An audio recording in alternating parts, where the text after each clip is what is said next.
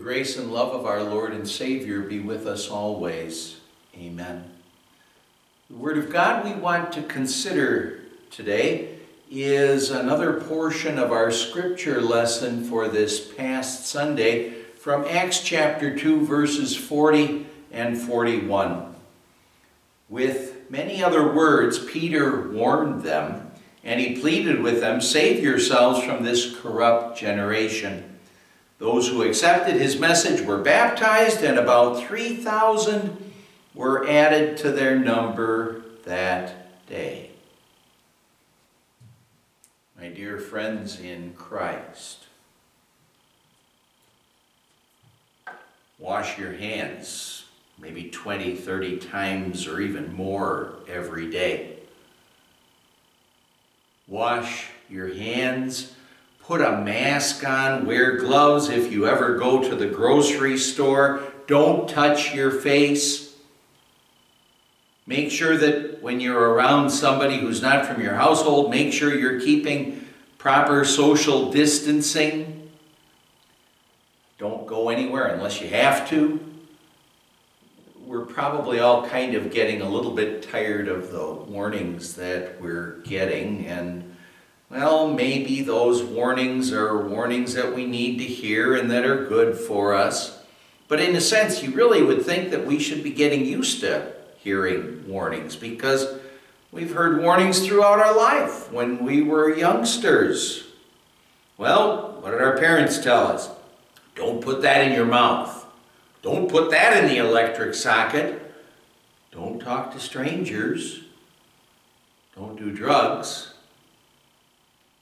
We're used to hearing warnings like that all the time. And unfortunately, we do need to hear those warnings, because oftentimes you and I just aren't smart enough to stay away from all of those things that could be dangerous to us. And sometimes what's the case is that when we hear a warning, when it says, "Thou shalt not," then what happens is that all of a sudden there's something inside of us that wants what we can't or shouldn't have. And, well, sometimes we just simply want to do what we're not supposed to do. Our sinful nature, it can cause us so much grief. Our reading for today says, "With many other words, Peter warned them, and he pleaded with them, 'Save yourselves from this corrupt generation.'" What's recorded for us in the book of Acts of Peter's Pentecost sermon, it's maybe about 25 verses. And if you look at that section, if I were to read that section out loud, I could probably read it out loud in about 5 minutes or so. And so when you think about Peter's message that day, it had to be longer than that. Well, it says it was longer than that. What Peter and the apostles could have done is they could have talked to the people about Jesus' miracles, about his Sermon on the Mount, his parables. They could have talked all about his suffering and death, which that was included in the message there, but they could have gone into so much more detail talking about all of those different things. They could have talked about all of those Old Testament prophecies that Jesus did fulfill. Peter had to warn them, give them all kinds of warnings about how Satan, the unbelieving world around us, and how our own sinful flesh is always trying to tear us away from God, rob us of our eternal salvation.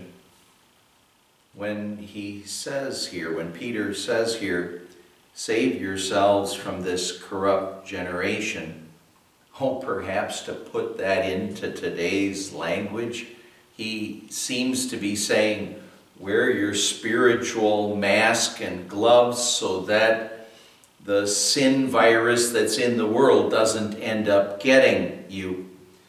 But the Greek word that's used here for save is actually a passive verb. And the way this more literally maybe could be translated is this: be saved from this corrupt generation. And the thought of that is really that Jesus has done everything that's necessary to win our eternal salvation. He died on the cross to pay for our sins. He lived the perfect life so that he could give us his righteousness, his holiness. He did everything, and now it's just simply saying, simply believe this, and you'll have the benefits of what Jesus has done. And now see, it's through words like these that the Holy Spirit can work on a person's heart. Through words like these, what the Holy Spirit can do is call people to faith in Jesus. And if a person already is a believer, he can work on his heart to build him up and strengthen him in his faith. And, well, as you're hearing these words right now, well, the Holy Spirit's still working to build you up and strengthen you in your faith. Well, our reading says, those who accepted his message were baptized, and about 3,000 were added to their number that day. Oh, the Holy Spirit did his work. He changed unbelievers into believers that day. He worked on believers' hearts and let them know that this Jesus was the one that they were looking to, that he's the fulfillment of those Old Testament prophecies. A great number of people, by the grace of God, were able to see Jesus as their Savior that day. Well, remember, before Jesus ascended into heaven, what he did is he said to his disciples, go and make disciples by teaching and baptizing. And Pentecost was such a special day for the Holy Spirit working on people's hearts that day and working through word and sacrament to reach people. And that day makes it very clear, very obvious to us that the word works. It does some amazing things. And now, oftentimes, church leaders today kind of look at that and maybe get a little bit frustrated because, well, 3,000 that day. We get frustrated because the work of the church doesn't usually get those big, monstrous numbers. But you know what you have to remember is that the job of the church is, as I said before, go and make disciples by baptizing and teaching, by using word and sacraments to reach people. And the results, that's in the hands of the Holy Spirit. He'll work on people's hearts. He'll get things done. And there will be rejoicing by the angels in heaven over that one sinner who repents, who believes that Jesus is his Savior, who believes that Jesus did everything for him. And actually, if you're listening to this right now, well, that means that the Holy Spirit is working. You're hearing the Word of God. The Holy Spirit is working on your heart. If you're not a believing child of God right now, well, the Holy Spirit could be working to make you one of God's believing children. If you are a believing child of God, well, the Holy Spirit is working to build you up and strengthen you in your faith. Whenever the Word of God is being proclaimed, it's kind of as if it's a mini Pentecost. The Holy Spirit doing his amazing work. So we're going to keep on doing what Peter did. Well, warning the people, then pointing them to Jesus the Savior. That's what I need to hear. That's what you need to hear. And that's what the world needs to hear. Preaching the gospel, preaching, well, sin and grace, law and gospel. Why? Because the Word works, and it does some amazing things. Amen.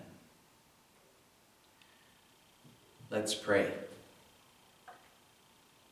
Lord God, Heavenly Father, we thank you for working through the Word on our hearts.